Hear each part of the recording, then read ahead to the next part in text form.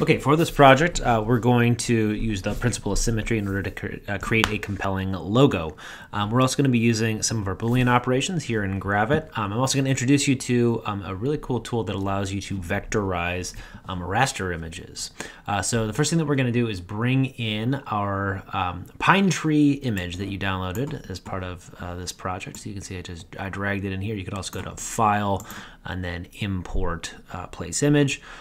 So if I zoom in on this, you're going to see that this, despite being in a vector program, this is still a raster image and it's all pixelated as I zoom in. So what I'm going to do, just to center this thing up on the page, is go to Modify Path, and then I'm going to go to Vectorize Image. So it'll take a second to process, but basically what's happening here is the program is sort of tracing and scanning this thing in, and it's converting it into a vector image. So now you can see if I zoom in, I have nice crisp edges, and this has become a vector image. Now I'm going to toggle this on right here.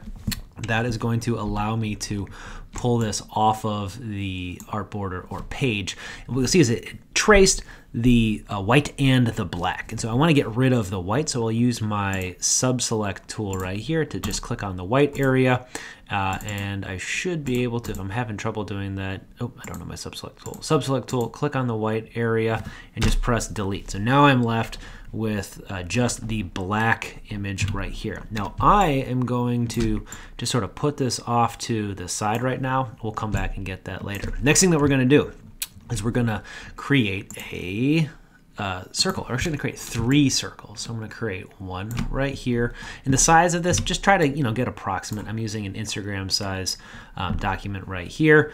So I'm going to copy this. And actually, you know what I'm going to do? I'm going to set these precisely so you can follow along with me exactly. So let's make this a 700 pixel by 700 pixel circle, and I'm going to copy and paste this, and I'm going to make the fill color just a little bit darker so that we can differentiate between the two.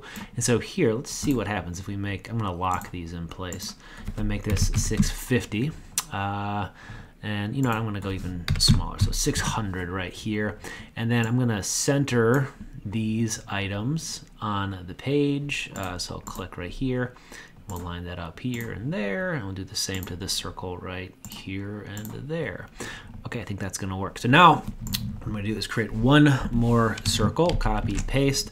I'm going to change my fill color just so that I can, again, differentiate between them. And this one, I'm going to make 550. So 550 by 550. We'll center this thing up like so. Okay, now I'm going to start using Boolean operations in order to cut these shapes out from each other. So the middle circle, I'm going to click and then hold the Shift button on my keyboard and click on this other outer circle right here. And I'm going to use the subtract or minus front if you're an Illustrator feature. So I'm subtracting this. So now there's like negative space seeping through. That's not a white ring or a white circle. I'm now going to right click on this ring that I have created. So I'll right click on this, and if for whatever reason your right click isn't working, I can go up to the toolbar right here and I'm going to convert this to a path. And now what I'm going to do is create a rectangle that's going to go on the midpoint of the circle and this ring, because I'm going to do another subtract trick. So I'm going to create a rectangle right here, use my guides to help line me up like so. I'm going to right click and make sure that this is in the front. And so let's see if this thing can right click and then arrange and then bring to front. That will then allow me to select the circle, and I'm going to click right here and subtract. I'm just basically cutting that circle into an arc. I will right click, I will convert that to a path just so it's not that compound shape anymore. I'm going to repeat that step with the ring that I have created right here. So rectangle right here covers the ring. I'll select both the rectangle and the ring, and then I will one more time subtract like so. All right, now what I want to do is create a little spacer square. So I'm going to zoom in right here, and I'm going to click on this anchor point and then hold the Shift key to create a square so that the space from here to here is equidistant to the space from here to here. I'm also going to drag a guide so that it lines up on the end point right here, or that intersecting point. And then I'm going to zoom out just a little bit, and I'm going to create a rectangle that spans across like so, and we'll make the height of this thing. Now I don't want these connected. We'll make this 100 pixels. So it's 700 pixels wide, 100 pixels tall like so, and everything's lined up the way that we want it. All right, so now for this next part, what I'm gonna do is create a freeform little banner looking thing. And so I want this to go from right up here. So not right up there, right around here. Again, we're sort of eyeballing it. And you know what we could do is we could take this square and we could line it up right here. And then I'll take my pen tool, go here, and I'm holding the shift key to go straight down and then 45 degrees over like so. And again, we're just sort of eyeballing here. I went a little bit too high there. So I'm gonna go to here. And there we go, 45 degrees right around there, and then straight across. And then I want sort of like the midpoint right here, and then I'll use my smart guides to line this up. So I've created this little banner piece, as you can see right there. I just did that with my pen tool. And so now I can duplicate this. So I did the option click drag trick, right click, transform, flip horizontally, and then I'll use my little spacer guide right here to position this one where I want it. All right, now I can delete this spacer because I no longer need it. And I'm gonna make this, just so everything looks the same color as this. And now I'm gonna use a little text tool right here. And we're gonna write, I like pine trees. Now, this is sort of silly, but this is what we're doing. All right, so I, in all caps, like pine trees. Now we're gonna take that text and we're gonna select it all, and we're gonna make it Open Sans extra bold, and then we're gonna increase the font size. I'm gonna have to play around with this just for a minute here, but let's try 72, see how that looks. Let's go ahead and take this and position it right here. So now it's centered in the rectangle. I think that's looking just great.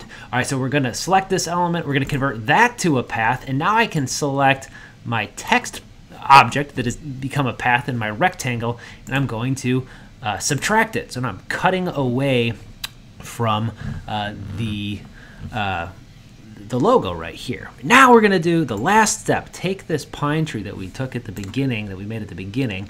We're gonna right click, we're going to bring this arrange all the way to the front. We're going to resize it. I'm holding the shift key to maintain my aspect ratio. And I want it to be about the same height as this little center arch, like so. So let me get it right around here. I want it to be just a hair larger than it. So right around here, it's a little bit too big. I think that'll work. I'll center this thing up, and I'm gonna eyeball it to sort of get it bounced over just a little bit. Select these two elements, and now I'm going to, again, subtract. Subtracting the pine tree from the arch. I'll right click, I'm gonna convert that to a path, just so it's not that compound shape anymore. This still is a compound shape, so I'll right click, convert that to a path.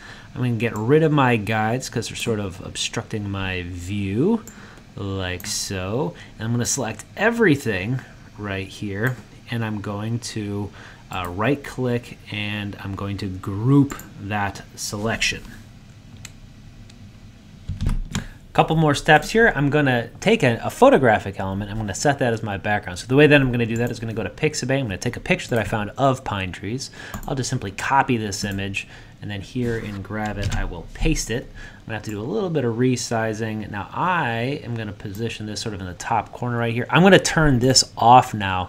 So essentially what that'll do is it'll clip anything that's outside. Notice I can't see it because it's off the side there. I'm going to resize this thing holding the shift key to maintain aspect ratio. I want this to sort of take up as much space as possible. I'm going to right click. I'm going to arrange, send to back. So now here's where we're going to make this semi-transparent. Now, currently, we can't really adjust anything. Wait, I can adjust the opacity. So this is actually what we're going to be ending up doing right in here, is just playing around with the opacity setting. And since this is a light gray, it actually kind of works just perfectly. And I can resize this and hold the shift key because everything is expanded. It'll adjust accordingly just perfectly. And so that's pretty much the project. That's what we're going to be doing. We're going to be creating this semi-transparent logo that's using Boolean techniques as well as this image trace feature built into Gravit.